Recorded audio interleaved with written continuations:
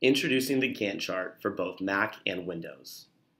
The Gantt chart is a great way to see your projects based on due date, such as when the project is to be started and when it is to be completed by, the order of which the tasks need to be completed, and the status of your project, such as if the project is on time or not.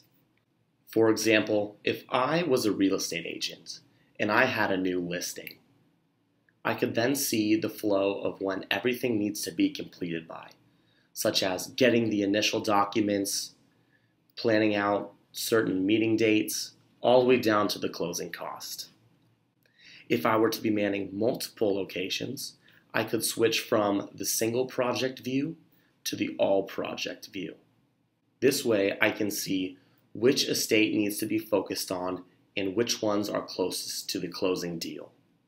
For longer listings versus shorter listings, or even focusing on a certain week for tasks, I can go up to the top and select view by months, the weeks, even days, down to the hours. So this way I can focus on when exactly something needs to be completed by. Not only can you see the Gantt chart in the traditional view, but also by quadrant. So you'll be able to see where your highest priorities are on the timeline of the project. Also, we have the ability to export as a PDF.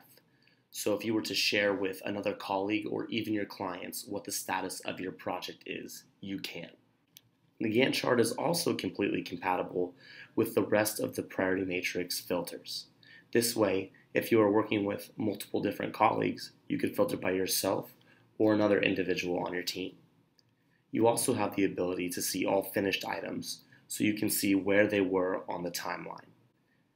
The Gantt chart is completely automated, so as you update the progression, change due dates, and reprioritize in the quadrant view, it'll automatically do that for you in the Gantt view.